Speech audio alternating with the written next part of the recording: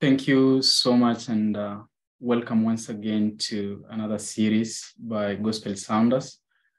This is the series, the Tabernacles. It's a 12-part series, and this is the first in the presentation. And today we are looking at the Tabernacles feast and their application. And so I'd like to welcome all of us, wherever we are viewing, wherever we are listening, and that the Lord may be with us as we go through this presentation. And so I'd like us to pray before we begin our series. I'd like us to pray wherever we are as we begin. Our Heavenly Father, glory and honor be unto thy name. Lord, as we share in thy word, we pray that your presence may be with us, and your angels may minister unto us. Above all, Lord, how we are praying that it may not just be information, but we may be converted by the things that we learn. Our sins may be blotted out, and our names may be written in the book of life. May this production, Lord, bring somebody into truth. In the name of thy Son, Jesus Christ, I pray these things. Amen. And so, brothers and sisters, I'd like us to have a time to learn the word of God. And we understand that we are living in the Day of Atonement, and much is expected of us as a people, that we may know the will of God. We may be able to walk in his statutes and be able to form a character that is fit for heaven. And so I pray that in everything that we shall learn, we may grow closer to Christ. The sole purpose of learning is that we may be able to be drawn closer to Christ.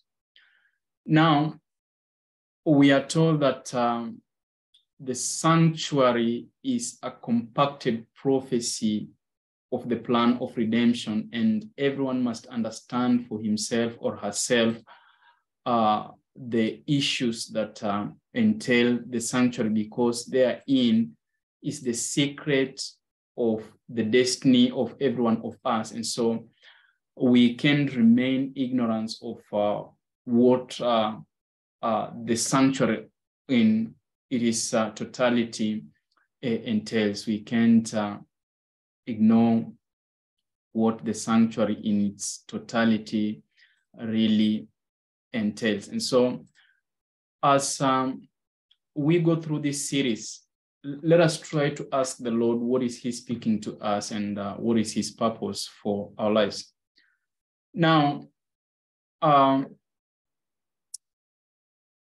in the book of Exodus chapter 25, after man entered into sin, there was a broken relationship, and God wanted to restore this relationship between himself and man. And so it was the sole purpose of God in Genesis 1:26 that man may be in his image, man may be in his likeness. But sin intruded, and then everything was spoiled. And when you come to Exodus 25:8 and 9, he says that make me a sanctuary that I may dwell among you. The ultimate goal was for God to dwell in us. But when man sinned, now he says that make me a sanctuary that I may dwell among you, so that his image may be illustrated once again in their midst. And so that by people beholding his presence amongst them, we may, or they may be drawn unto him. And so in Exodus 25, Moses is shown the plan of the tabernacle or the sanctuary. This plan was a simplified version of the heavenly sanctuary or tabernacle, designed to reveal that Jesus Christ is our high priest, our mediator in the plan of salvation. And so we read in Exodus 25:8 and 9, and let them make me a sanctuary that I may dwell among them. according to all that I showed thee after the pattern of the tabernacle and the pattern of all the instruments thereof, even so ye shall make it. That was the instruction for Moses to give to the Jewish, that they may be able to make a sanctuary, that God may be able to dwell amongst them. Now, God tells the Israelites, God tells Moses per se that he may make a sanctuary according to the pattern that he shall be shown to the mount, which means that if this sanctuary was made according to another plan which God had not shown unto Moses, then the sanctuary could not be acceptable to be the model that will be used for the plan of redemption. And so Moses was to make everything according to the pattern that the Lord had shown him on the mount. We understand that that sanctuary, that tabernacle in the wilderness represents our soul temple, because we are told in 1 Corinthians 3:16 that you are the temple of God and the Holy Spirit of God dwells in you. And so when the sanctuary was made according to the pattern, and then the sacrifices were offered and accepted, the Shekinah glory came and dwelt into that temple. And we understand that we are told in Romans chapter 12 that, brethren, I beseech you that offer your bodies as a living sacrifice, which is an acceptable service unto the Lord. And so when we have offered ourselves as our bodies as a living temple, a living sacrifice, then when the sacrifices are accepted, then the Shekinah glory comes and dwells in us. And so if Moses could have made the temple or the tabernacle in a way that the Lord had not instructed him, then the Lord could have not accepted that tabernacle to be his abode of his Shekinah glory. Now, we cannot just treat our bodies as we would like. We have to make sure that we are adhering to the way the Lord has told us we should maintain our bodies, so that his Shekinah glory may abode in us. And so we are told, even in the first angel, that fear God and give him glory, for the hour of his judgment is come. 1 Corinthians 10:31 tells us that in whatever you do, whether you eat or you drink, do it for the glory of God, that you may do it for the glory of God. And this is an important lesson, because many people will want Christ to accept them on their terms. And if Moses could have approached God on his terms, not according to the terms that he had been shown, then God could have not accepted him. But today we will want God to accept us on our own terms, instead of building this temple, the soul temple, according to the way he would want it to be built. And so in our dress reform, in our health reform, in how we deal with love, justice, and mercy, we have to adhere to the pattern of the sanctuary or the temple that the Lord has given unto us, the way we relate to each other. And so the sanctuary itself, the tabernacle itself, the temple itself was a model of the plan of redemption in how God approaches man and how man deals with the other person. And so we want to look into this series and see what the Lord really will want us to learn. And just to project something for us, we are told that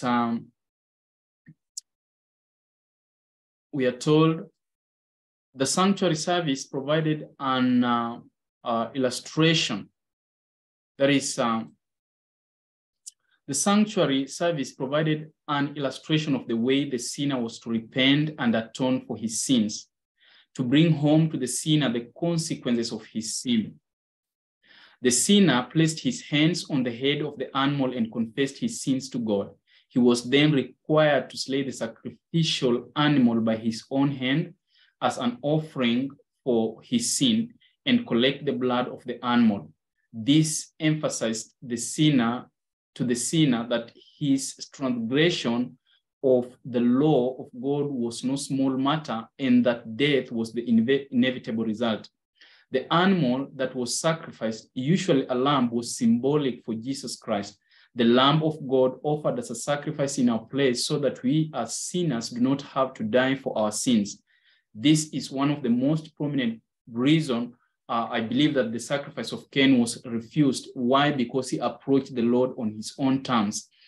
And instead of bringing a sin offering, recognizing Christ as the Savior, he brought a thanksgiving offering instead, and so refused Christ to be represented by the Lamb without defect. Interestingly, when we are dealing with the issue of keeping the feast post-cross or not, it also becomes clear that just as Cain refused Christ as the Lamb pre-cross, the feasters negate Christ as the Lamb post the cross. And so that was the full extent of the participation on the part of the sinner. From that point forward, all the rest of the service was conducted by a priest or as a mediator between the sinner and God. This was symbolic of Jesus, our high priest, our mediator between us and God, the Father.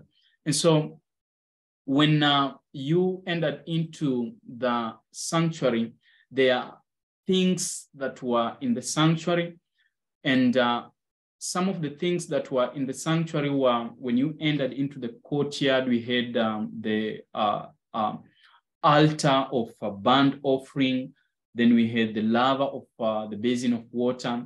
You entered into the holy place, and the most prominent things were the table of the shewbread on the northern part, and then we had the candlestick on the southern side. On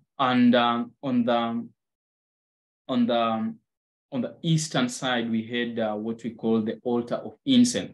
If you enter into the most holy place, then you had what we call the mercy seat, and it was overshadowed with the two cherubims. These things, we shall be looking at them in specifics. And then inside the table of the covenant, we had the law of God, the rod of Aaron that budded. We had the pot of manna, and then we had the book of the law that the book of the law that Moses wrote, that was beside the ark of the testimony. And so we shall be looking at these things and see the specifics. I was just narrating what was found in the sanctuary. I'll be really showing my slides when I come to the notes. And so these things had their specific importance when it came to the life of the comers in the sanctuary, so that they may be able to interact with them. They may be able to interact with them and have an understanding of the will of God in their life, have an understanding of the will of God in their life. And so when you entered into the courtyard, and I want to maybe project something so that we may be together. If you see my slide, just respond, you have seen it, so that we may be together.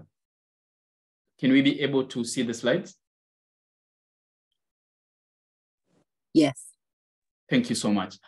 So after confessing his sins over the animal and slaying it, the sinner let the priest as a mediator take the lamb or whatever animal was offered and place selected portions of it, such as the fat in Leviticus chapter 4, verse 9 on the brazen brass.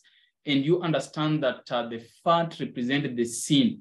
All the fats had to be removed from the sacrifice as a show that it is only a sacrifice that, or a person that all sins had been taken away from him, that is acceptable before the Lord. We are not going to be saved in sin. We are going to be saved from sin. And so that is the reason why we have been given probation, so that we may accept the atoning sacrifice of Jesus Christ. And if we accept it, we are told in 1 John 3:9 that whatsoever is born of God doth not continue to sin, because the seed of he who has born him remains in him. And so we are not going to be really saved in sin, brothers and sisters, but we are going to be saved from sin. When Christ comes, he's coming to take a church without any wrinkle or any spot thereof. And so the fats were removed from this sacrifice, and as we offer our bodies as living sacrifices, Christ is able to save us unto the uttermost. He is able to cleanse us from all unrighteousness. And so the fats were consumed by the flames. For those too poor to offer an animal, an offering of flour was permitted, and you can read that in Leviticus chapter 5, verses 11, which was also burned on the altar. The altar was constructed of acacia wood covered with brass, and this can be illustrated as the perishable and the unperishable, the wood being the perishable and the brass being the unperishable, the combination of humanity and divinity.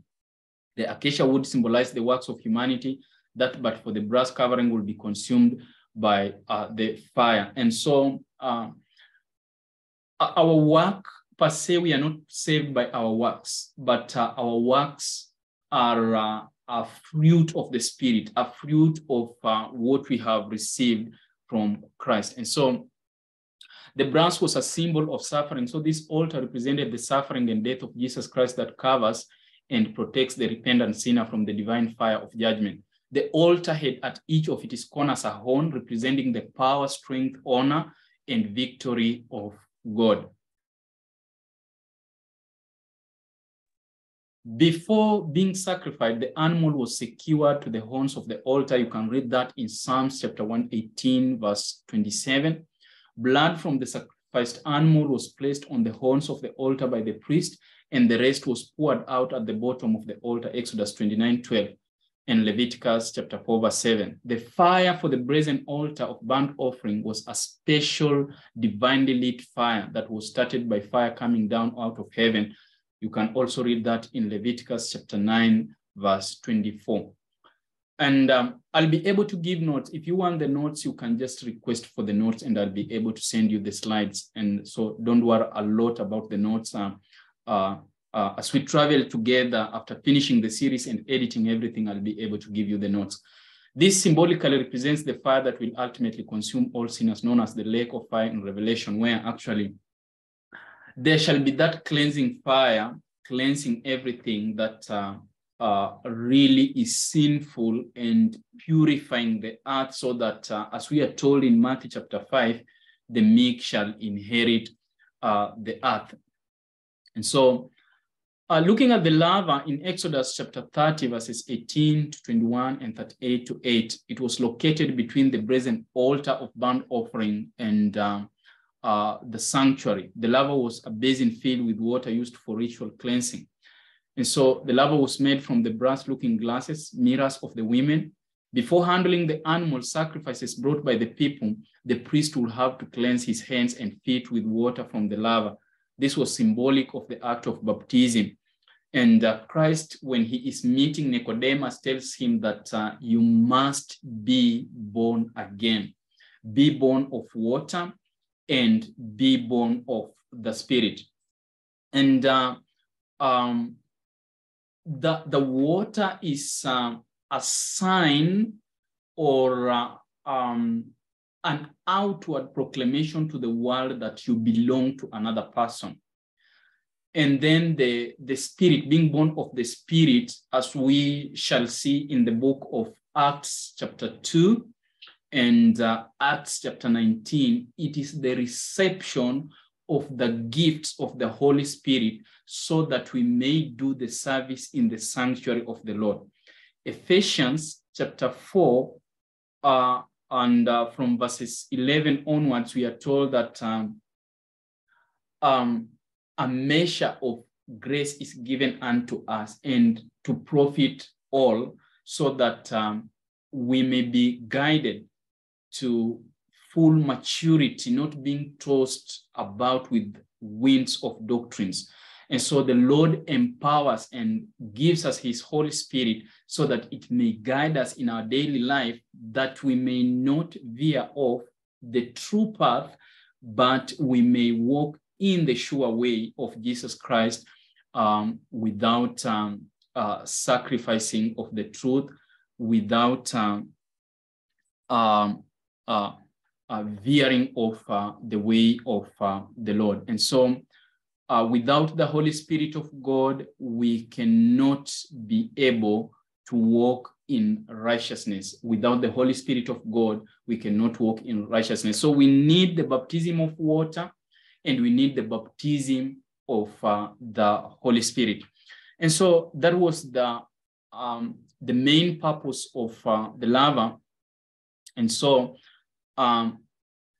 for the people who work in the sanctuary, for the people who are the ministers of the gospel, just as the priest washed his toes and washed his hands, we must be clean if our words will be accompanied by divine power and we be channels of the truth and the channels of light to the world. If the high priest or the priests entered into the sanctuary without washing themselves and without realizing what the symbolism was all about, and they entered there on their own terms, then the sacrifices could not be accepted. You can look at the sons of Aaron who entered on their own terms and neglecting to do the needful things, entered into the sanctuary when they were drunk. The fire came from the Lord and consumed them instead of consuming the sacrifices. And so as the ministers of the sanctuary, we should be careful. We who minister, in fact, we are told that our judgment will be harsh because we err in a lot of things. We come to the church of God, we came to this assembly of God, and we are not purified. And so the Lord will not use impure channels to bring about holiness to those people whom they are ministering. Continued on, when the Savior came into this world, he was baptized, not because he was a sinner, but he says to fulfill all righteousness. And so the brazen altar was, the baptism water was actually to fulfill all righteousness. And in this water, we are told in the book of Romans chapter 6 that we rise in newness of life. The going into water is just a show of what is going inside your spirit. And so we have to accept to be washed, and we have to accept to have the Spirit of God. We have to make our vessels pure by the Spirit of God if we will be used by God to minister. Going into the into the holy place, going into the holy place, we find that there was a candlestick. In Exodus chapter 25, verses 39, in Exodus chapter 37, and it is verses 17 to 24. Inside the sanctuary itself, in what is known as the first apartment or holy place, were 3 pieces of furniture. To the south side of the room was large golden candelabra or menorah that had 6 branches of a central candlestick. And the menorah used pure olive oil as fuel. It was the job of the priest to daily trim the wicks, which were made of all priestly garments, and refill the bowls of oil, so that the menorah would constantly be a source of light for the first apartment of the holy place. The menorah represented Jesus Christ, who is the light of the world, and you can read that in the book of John chapter 8, verse 12, where Christ says that I'm the light of the world. But Christ being the vine and as the light of the world, we are the branches. You can read that in John chapter 15. He says that ye are the branches, and the branches are purged or are trimmed by the Father himself so that they may produce more fruit. Jesus being the vine and being the true source of light, according to John 8:12, he gives us that light as branches and we reflect the light of Christ. We cannot have the light of our own. We cannot have our own light, but the light of Jesus Christ. And Matthew chapter 5, verse 14 says that let your light so shine and that the people may see thy good works and give glory to your Father, which is in heaven. And so if we are reflecting the light of Jesus Christ, then the Father in heaven receives glory. The glory has not to go to humanity. The menorah so represented Jesus Christ, who is the light of the world, and the olive oil was symbolic of the Holy Spirit, and the wicks were symbolic of the righteousness of Jesus Christ. Now, it is interesting to find that Jesus Christ says that he is the light in John 8:12. When you go back to the book of John chapter 1 and verses 3 and 4, we are told that in him was life, and the life was the light of men. So when Jesus Christ says that I'm the light of the world, what he simply means is that he is that life. So whoever receives this light is receiving life. Whoever receives the light, he is receiving life. And where there is light, there is no darkness. And we understand that the life of Jesus Christ is the Holy Spirit. And so where there is the Holy Spirit, there is no darkness or sin per se. And so we cannot say that we have received the light of Jesus Christ and then continue to walk in darkness. In the book of Revelation, we find that Jesus Christ is walking amongst the candlestick. He is the light of the 7 churches in the book of Revelation. And he writes to the angels of these churches that they may draw light from him and they may be able to give to the churches that they are in charge of. And so the ministers of God should be drawing always light from Christ and giving it to the churches. Isaiah laments that the watchmen have become dumb dogs and they don't give bread in due season. They don't give light to the people. And so he laments about that. And we should be careful that we should not become dumb dogs, or we should not, the light of Jesus Christ should not become darkness in us. When the candlestick itself was on the southern part, but on the northern part, we had what we call the table of the shewbread. We had the table of the shewbread. In Exodus chapter 25, verses 23 to 30, and Exodus chapter 37, 10 to 16, on the north side of the holy place was a small table known as the table of shewbread, or the bread of his presence. It was constructed of acacia wood and covered with gold. On it were kept 12 loaves of unleavened bread. You can check Leviticus 24, 5 to 9. These loaves were symbolic of Jesus, who is the bread of life. He says in John 6:35, I'm the bread of life. But they are also represent the 12 tribes of Israel. Also kept in the table of the shewbread were offerings of wines, Numbers 28, verse 9. So both the bread and the wine of the Lord's Supper were represented here. The table of shewbread is alluded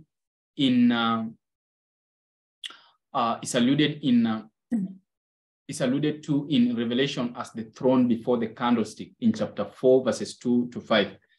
This is the place that Satan has tried to usurp, to the great extent by introducing other doctrines. The devil is trying to overturn the table of the shewbread. And let us talk about this for a minute.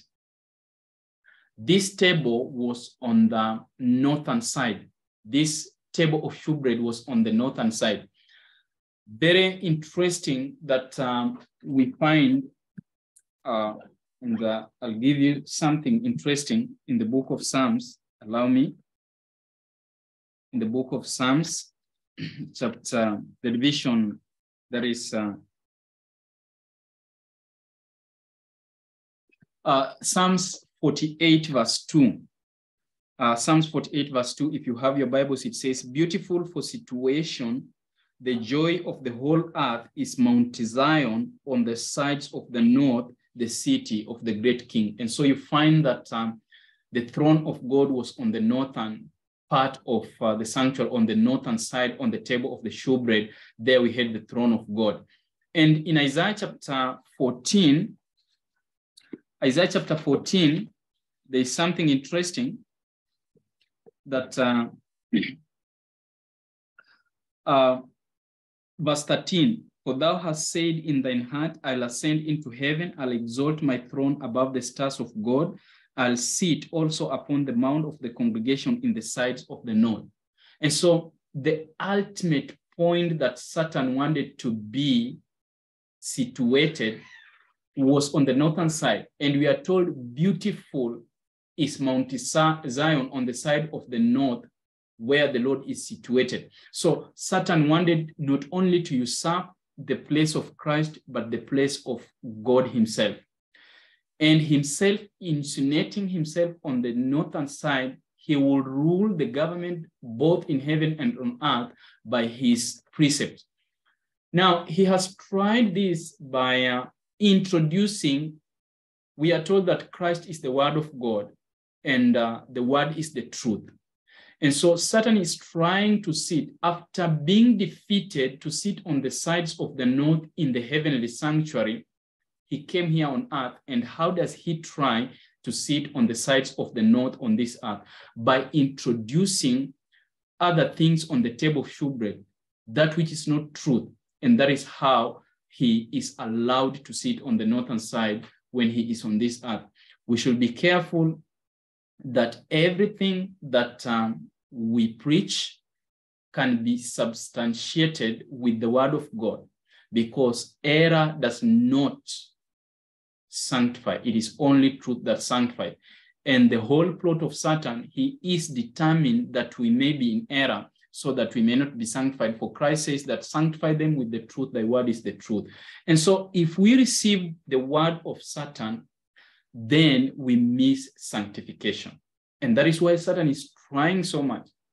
He will love to make sure that people do not know the truth. And most of the time we find that the truth is hidden to the people and they're not given the truth. It is the will of Satan that the church of God may not be sanctified.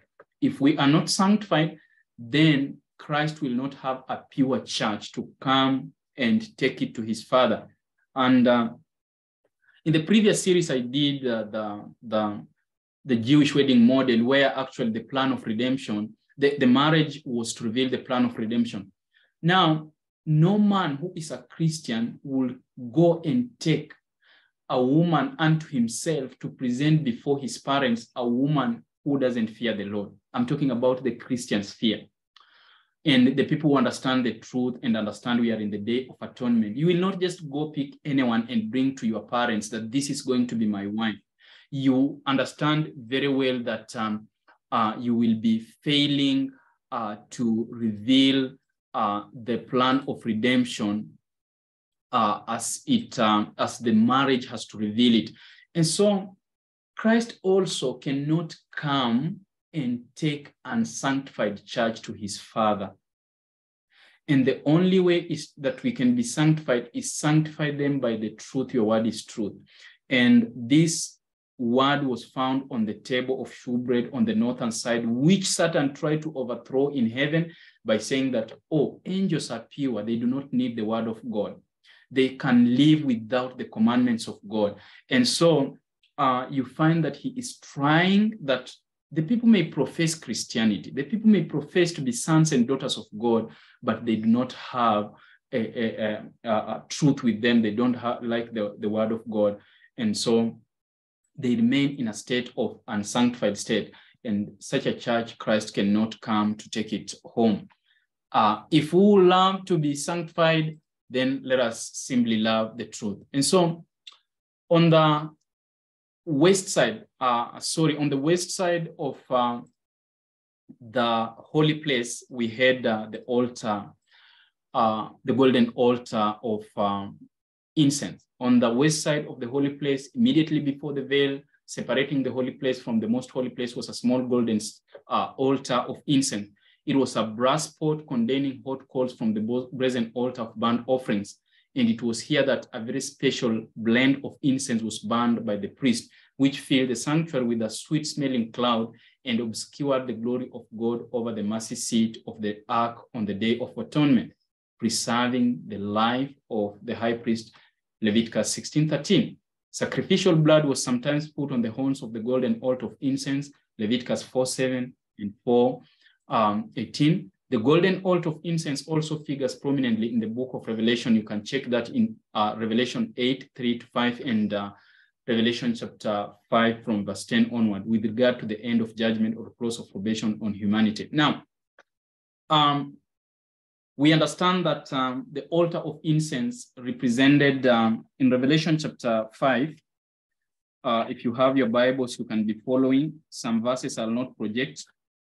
In Revelation chapter 5 and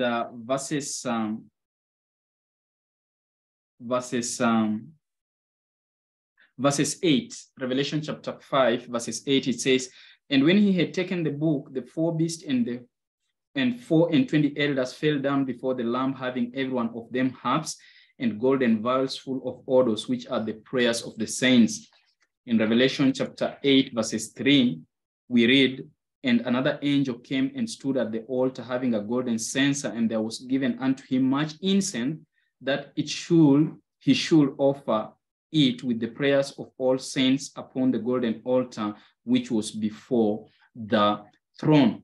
Now, if you go to Psalms 40, is that Psalms 42? The book of Psalms, or the division of Psalms 42. This is what we read. Psalms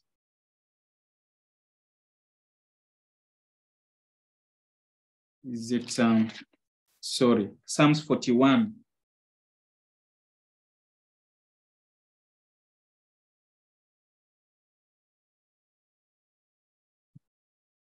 We are told that the incense represents the prayers. The incense represents the prayers, and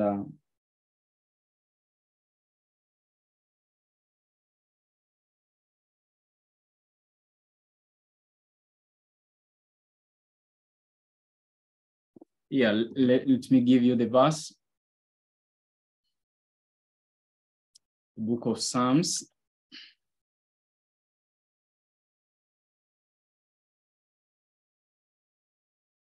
(141) verse 1, the book of Psalms 141 verses 2.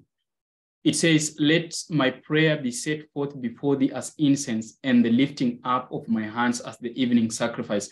Now, this is what I wanted to say, that when you look at Revelation chapter 5, we are told that the angels had this incense, the odors of incense. And so the angels ministers to the saints, and they bring the glad tidings from heaven, and they carry our prayers unto heaven. Just at the altar of incense, we had the veil, and the veil, it had an embroidery of angels, which we are told that they look with great intent into the plan of salvation. And each one of us has a guardian angel that will keep us informed of the things which are happening in heaven. And so our prayers are like sweet incense. But one thing you have to realize is that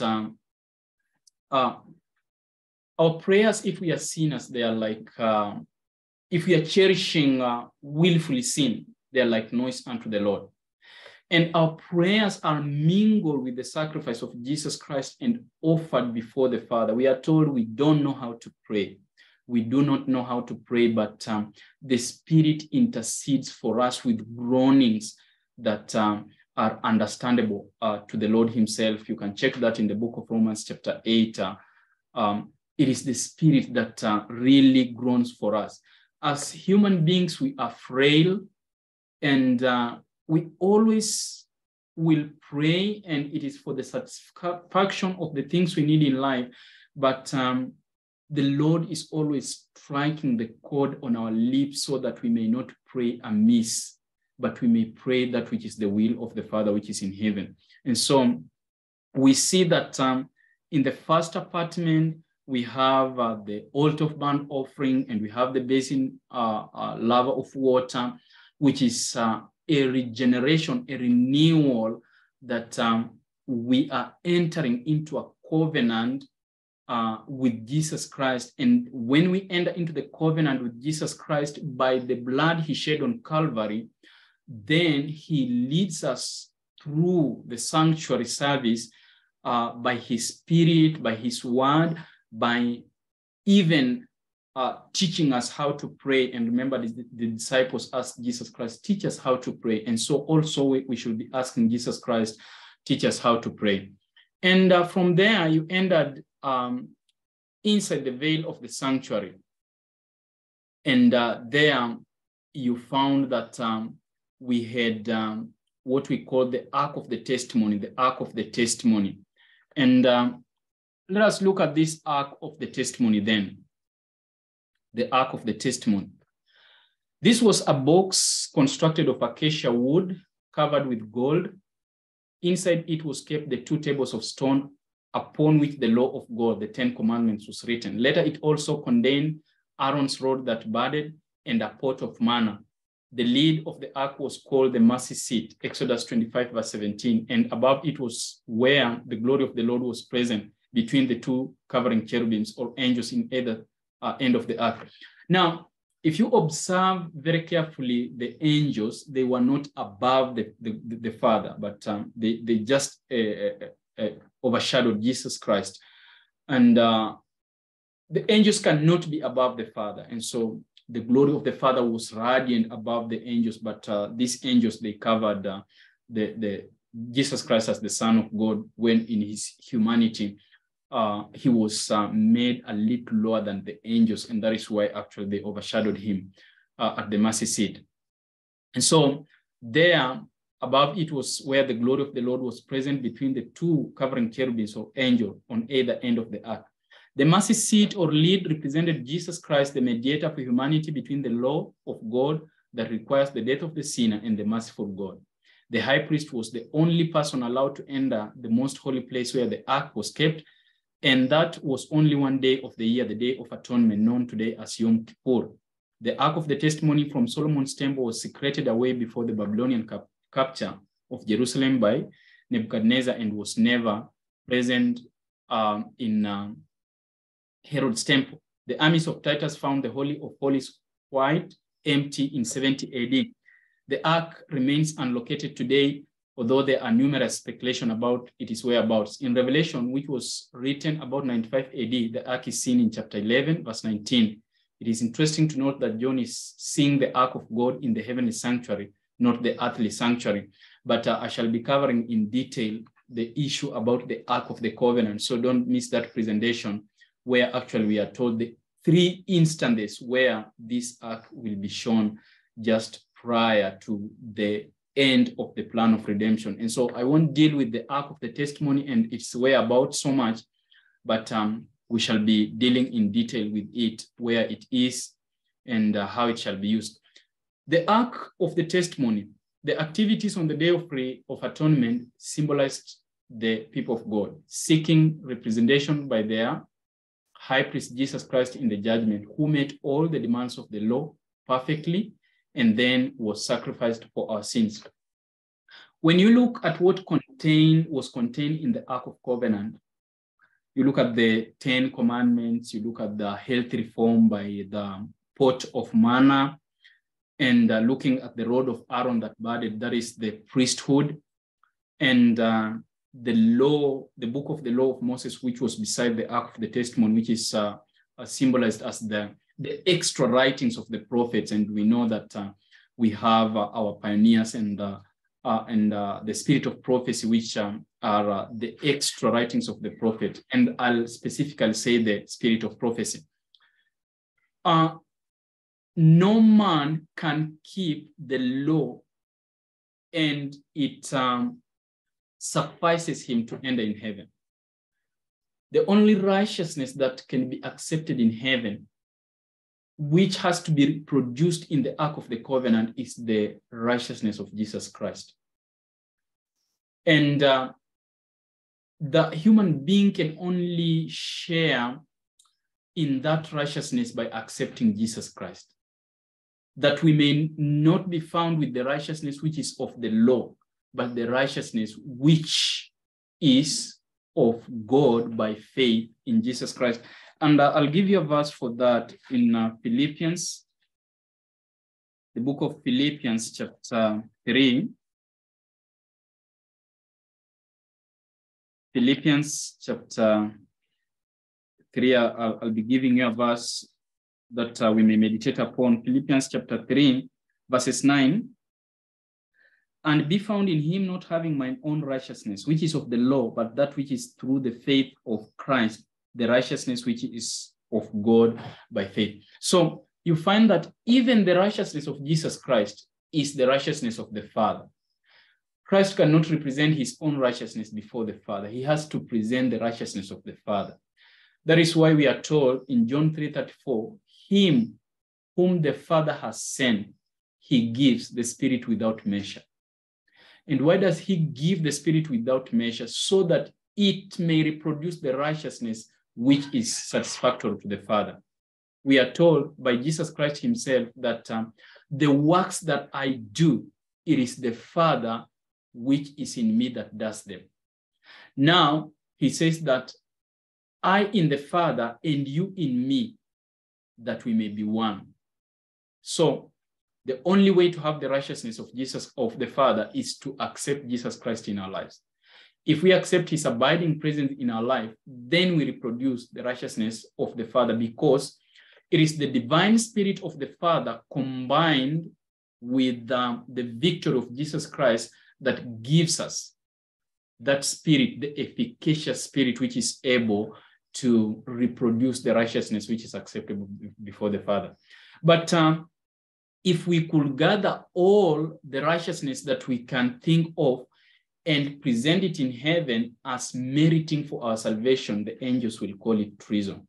So we can only say, as we are told in the book of Luke chapter 15, Luke chapter 15, and allow me to give you this verse. Is it Luke chapter 15? Or Luke chapter 17, sorry. Luke chapter 17, verses 10. Luke chapter 17, verse 10, we are told, so likewise ye, when you shall have done all those things which are commanded you, say, we are unprofitable servants. We have done that which was our duty to do. You cannot come before the Father and say, okay, I have done everything that you told me to do, and so I need to be in heaven. No, we are told after doing all that we have to do, let us say that we are unprofitable servants. And so the only way that we can enter into the most holy place is to accept Jesus Christ. After accepting Jesus Christ, then we can even approach the Father, because the Father lives in an approachable light. And it is by beholding Jesus Christ that we are turned from glory to glory, and then we can appear before the Father. Without that, we cannot appear before the Father. We can only appear before the Father in the light of Jesus Christ.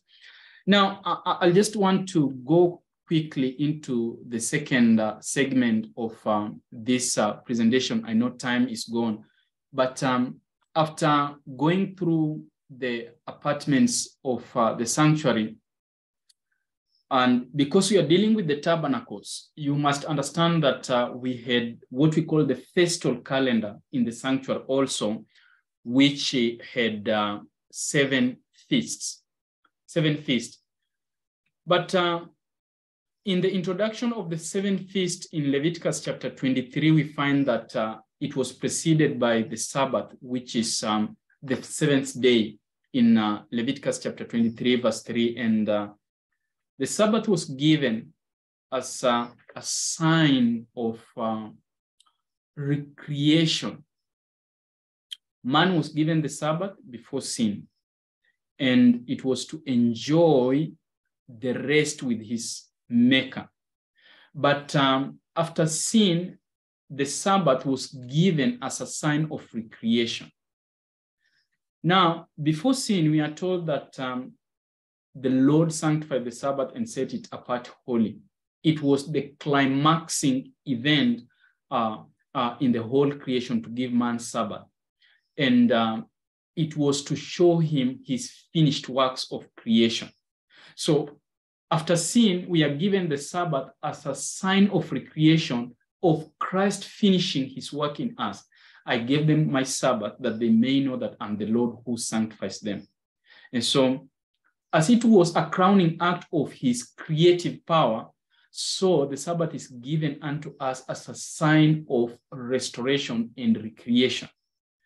If we approach the Sabbath without understanding that we are being recreated and made whole so that we may be able to share in the finished works of God, then we can just be coming into Sabbath as a routine, as something which is normal, but without, it will not profit us in anything. It is in the center of the Decalogue to show that it is the fulcrum of the 10 Commandments. Actually, no one keeping the Sabbath can sin against God and can sin against his neighbor. Why? Because in the Sabbath, in the eyes of God, we are one. There's no rich, there's no poor, there's no high, there's no low. We are one. And so the keeping of the Sabbath shows that we recognize that God is sovereign. That is the first 4 commandments. And then all other human beings are like us. We are equal before the Lord, and there is no partiality before God. And so it is a sign that we accept that we are all one in Christ, and there is no one who is greater than the other.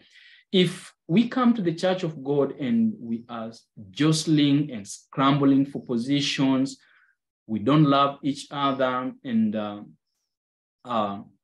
we are trying to be kings and queens in the church of God, then we don't understand what is the Sabbath.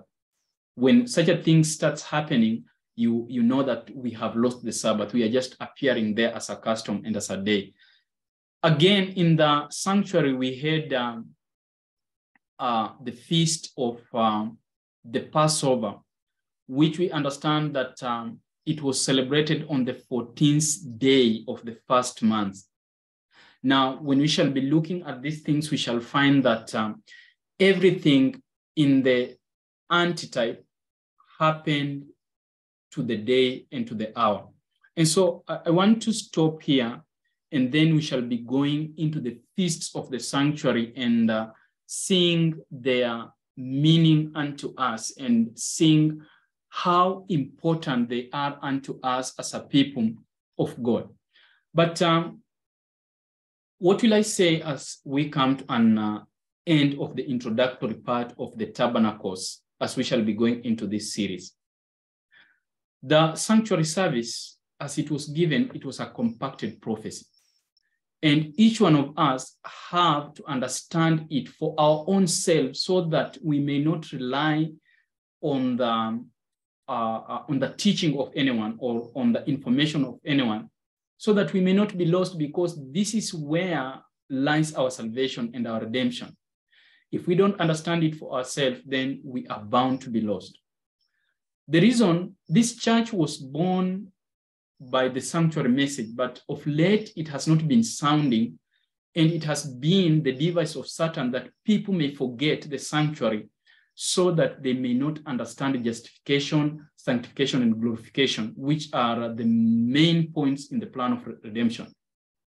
In Daniel chapter 8, you find that the man of sin trembles upon the sanctuary, so that we may look to man instead of looking unto Christ. When men start looking to fellow men, they lose focus of Jesus Christ. When you lose the focus of Jesus Christ, then you cannot be part of the people which are said in Revelation chapter 14, they follow the Lamb whatsoever he goeth. We shall be following men and never following the Lamb. And so I invite us to study the word of God and study the sanctuary for ourselves and even share ideas so that we may understand this church was born on the platform of the sanctuary, and the only thing that will keep Seventh-day Adventists alive is the sanctuary message. That which brought us into life is the only thing that can keep us in life. But you have found that we have run after so many things so that the church is in helter-skelter. It is being tossed to and fro with every winds of doctrines. If we come back to the sanctuary, these winds of doctrines will disappear because the only person we will behold is Jesus Christ. And as we continue beholding Jesus Christ, he says that, and they shall know me and they shall know of my doctrine. If we get into intimate with Jesus Christ, then we shall know of his doctrines. But because we have left the sanctuary message and we are looking unto men, we cannot know of the doctrine of Christ. And that is why we have a lot of disunity, a lot of discontent voices, and people are splitting every now and then because I'll share this last point as we close. When we approach the sanctuary, we receive of Jesus Christ. The Spirit of Christ in you and the Spirit of Christ in me will bring harmony. Amen. But because we are not having Christ in us, we cannot have the harmony that is needed because everyone is drinking from their own cisterns. They are not drinking from the fountain of life. But if we come back to the sanctuary, we shall be drinking from the fountain of life. And all these things that are dividing us, they shall disappear, and then we shall be one, and then we shall accomplish the purpose of God and the prayer of Jesus Christ in John chapter 17, that they may be one as me, you, Father, and me, we are one. Otherwise, may the Lord bless us, and I pray that we will learn. And if there is unlearning also, that we may unlearn so that Christ may minister unto us. Shall we close with a word of prayer? Our Father which art in heaven, thank you once again that you have ordained us not to be lost, but to be saved. And so whatever thing that you can do for us, Lord, we pray that you may do it. And you may give us the strength to yield our hearts, which are stubborn, that you may create in us a new heart, a heart of flesh, and not a heart, you may remove the heart of stone. So that as your word, which is a seed, falls on our hearts, Heavenly Father, it may find a fertile ground, which will reproduce the fruit of the Spirit. Thank you for your children. And as we go through this series, Lord, speak to us individually and as a church. For I pray these things in the name of thy Son, Jesus Christ. Amen.